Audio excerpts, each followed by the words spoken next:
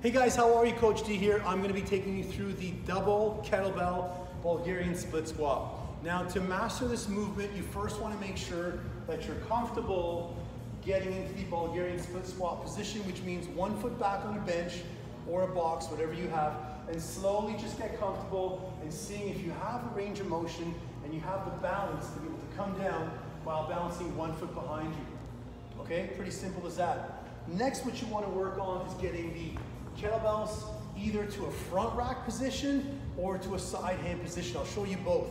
The side kettlebell rack position is super simple because all I'm doing is I'm pulling them to the side.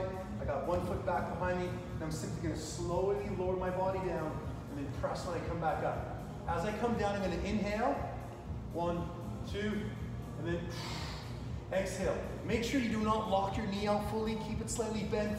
I'm going to inhale, pause, and come right back up. If you want to go to the front rack position, simply get the kettlebells from the floor to front rack, never pick them up and swing them. Go from this position, get your first rack with the swing. Now I'm holding them in front of me, similar to the front squat position. 1 foot goes behind me, 1 foot steps forward. Now this is much more challenging. I'm going to slowly come down and hold, and then exhale, coming back up. Inhale, slowly lowering.